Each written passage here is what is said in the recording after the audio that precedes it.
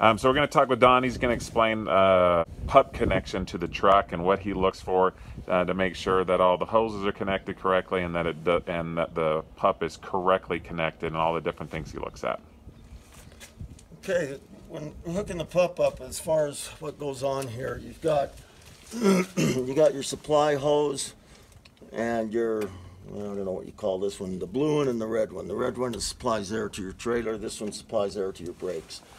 When I'm hooking these up, I want to make sure the glad hand gaskets are in good shape, not cracked or broken. They're all intact.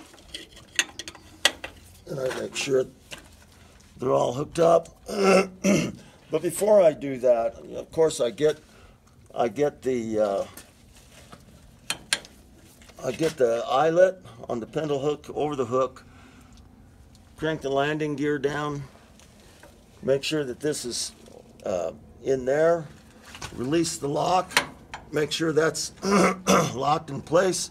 Make sure that this lock is in place so that it can't move.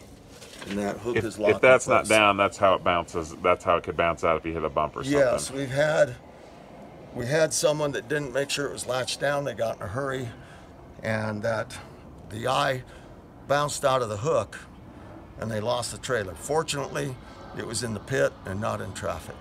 Anything else that you look for down in there? I check to make sure that the hoses are in good shape. These look like pretty new hoses here. And I make sure that they're not going to break. In the course of the day, you want to avoid pinching them when you're jackknifing the so they're loose enough not to get pinched. Yeah, these are all loose enough so you have room to move, and you want to make sure they are loose enough to have room to move so they don't pull. And then make sure your safety chains are hooked up. Chains, yeah. So if that does come loose, you still have a connection where you can have a little control with stopping your trailer. Awesome. Thank you, Don.